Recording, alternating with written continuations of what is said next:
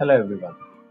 So today I'll be talking about how you can use BrowserStack AppAutomate and give you a walkthrough of BrowserStack AppLive as well.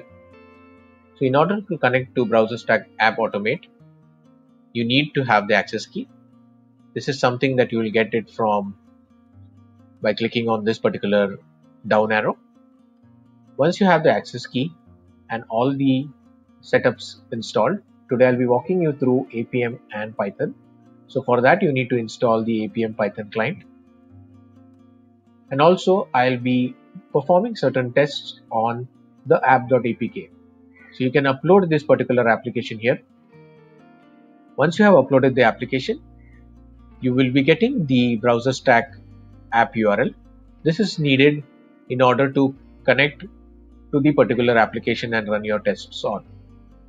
So what are we going to do today? So I go to the AppLive dashboard. I've already installed and uploaded the application that we are testing, which is the app.apk.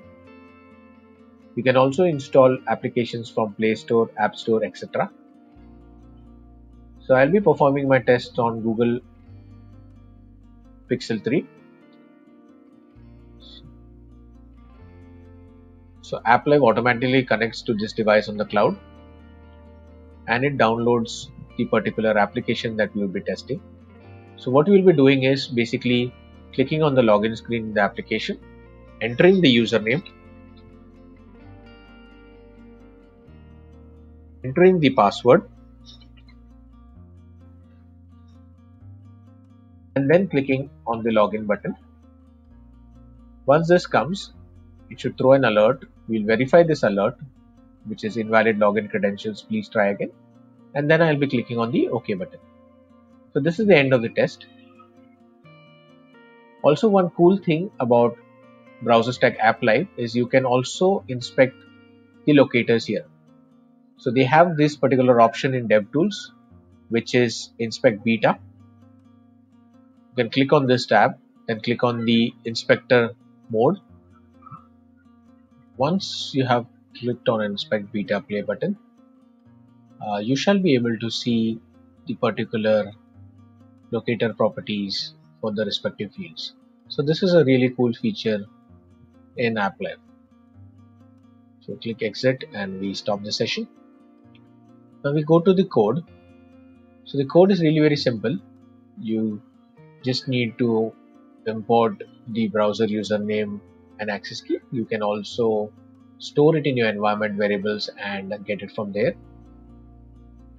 So we specify the capabilities, basically the browser user key, username and BrowserStack user key, the particular application URL ID that we identified earlier, enable network logs, specify the device that we want to run on. So it's Google Pixel 3 version 9.0. Specify the project name, the build, and the name of the test. So here we are going to say the project is BrowserStack AppAutomate Demo, build is Python Android, and the name is Login Screen Test. So we call the BrowserStack Hub Cloud, pass in all the capabilities, then we do a simple test where we open the application, click on the login screen, then we enter the username as Jocelyn, the password, then click on the login button, and once we click on the login button, we verify whether we are getting the correct message, which is invalid login credentials, please try again, and then we dismiss the alert and quit the browser. So I run this test using Python AppAutomate_Android.py. So once your test is run, you come back to Browser AppAutomate, you will see your build Python Android, you see the time taken for it to run, you will see your session name, which is Login Screen Test, run on Google Pixel 3 using OS version Android 9.0. When you click on it, you'll be able to see all the details about your run as well as a video. So basically you click on the login screen, You enter username, you enter the password, you verify the message, and then you click on alert. So you can also see a video around what has happened. So you can click on the play button here, and you will be able to see the exact steps that were performed on the cloud. So you enter username, password, click on login, verify the message on the alert, and then click on OK button. So apart from this, you get the network logs, the device logs, the APM logs, and details about app profiling. So you get information about CPU consumption, memory, battery, etc. So that's about it.